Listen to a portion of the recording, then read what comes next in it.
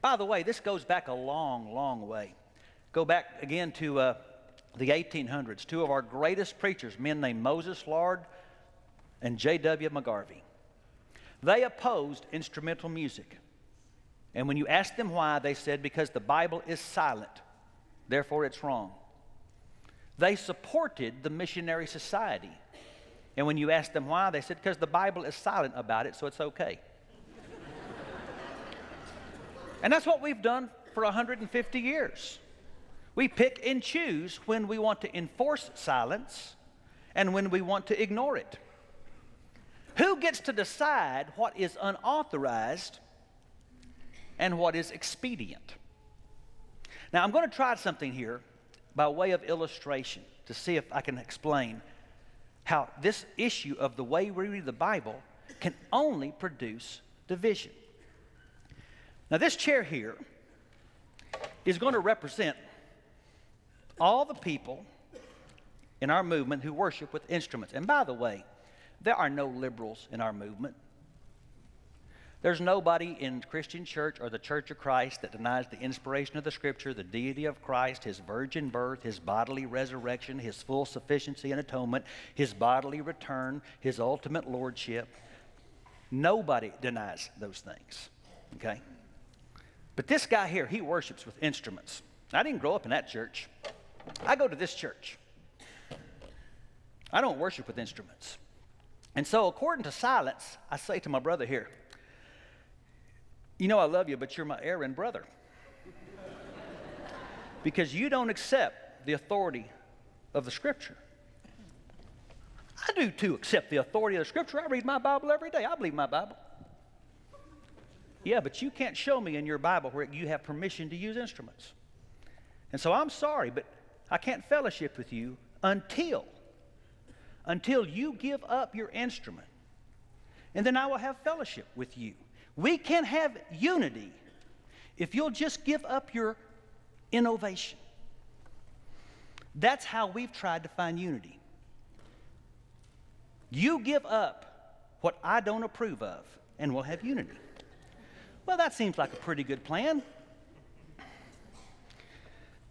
And so I was telling about what I told my erring brother to my friend over here.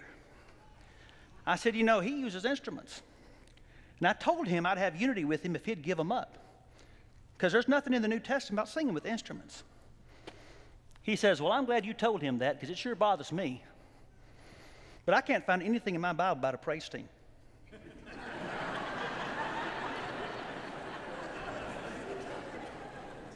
What are you talking about? A praise team is just an aid to the singing of the church. No, a praise team is an innovation. And until you give up your liberal innovation, your liberal addition, I really can't have fellowship with you. Well, unity is getting harder and harder, isn't it? Because I was just telling these two guys that if they would give up their instruments and their praise teams, I mean, where does the Bible say you can have 8 song leaders?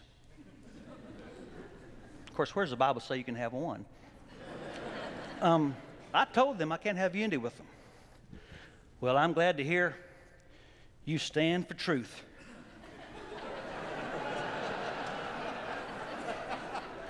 Yes, we do. Yes, we stand for truth. We talk about it all the time in our Bible school.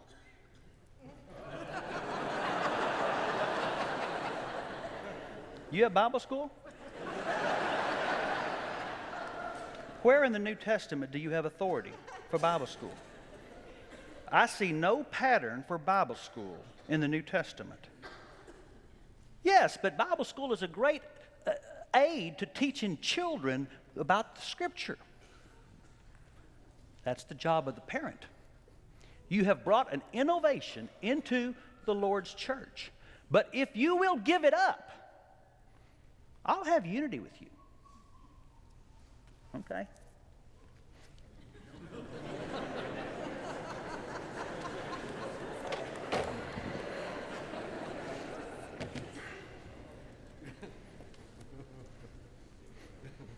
Hey, I was just telling these liberals over here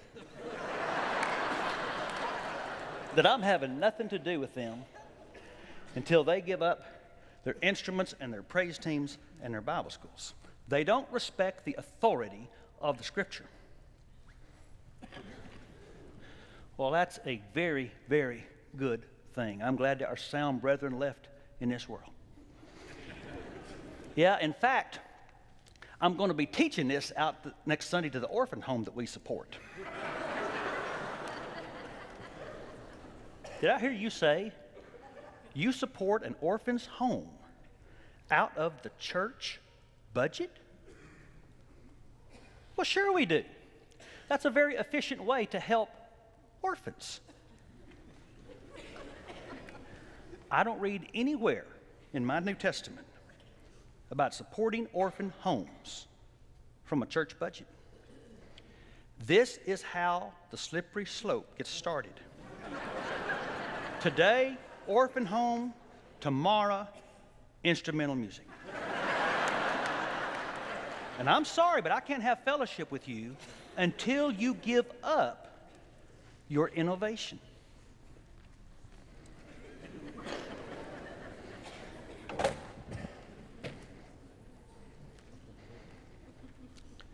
You know, I couldn't help it over here, what you just told him. And I'd like to think that you're sound too, but I was on vacation and visited your church. And when it came time for communion, I saw you served multiple cups. My Bible says Jesus took the cup. That's the pattern. It's people like you degressives, you liberals, that are hurting the cause of Christ. I'd love to have fellowship with you, but I can't do it until you give up your innovation.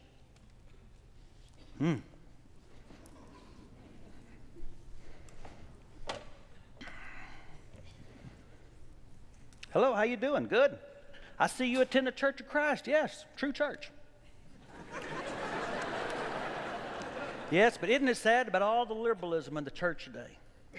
Preachers won't call instrumental music a sin. I hear about churches that have praise teams. There are churches today that don't stand up strong against Bible school. They don't preach against cooperation, helping orphans and colleges, having multiple cups. My preacher says brotherhood's in big trouble. You're a preacher. You pay a man to be your preacher? Are you one of those located preacher sectarians? That's how it goes. Today you pay a preacher. Tomorrow you ordain a homosexual. Now, folks, I know this seems silly. Our movement has split over every chair. Over every single chair. We got one more chair. We could have a bunch more chairs. This chair belongs to the brother who won't fellowship this brother, because this brother meets in a building. Show me in the New Testament authority for a building. The same person who says, well, for several hundred years the church never used instruments, is the same brother liable to the charge, yes, and for several hundred years the church never had buildings.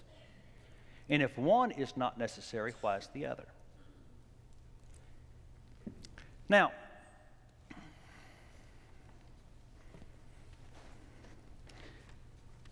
the truth of the matter is, our motto has been, where the Bible speaks, we speak. And where the Bible is silent, we're silent. That's not true.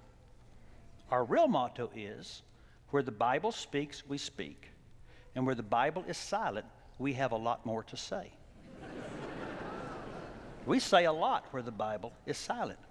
And is unity only to be achieved by surrendering to the conclusions of the most narrow-minded of us?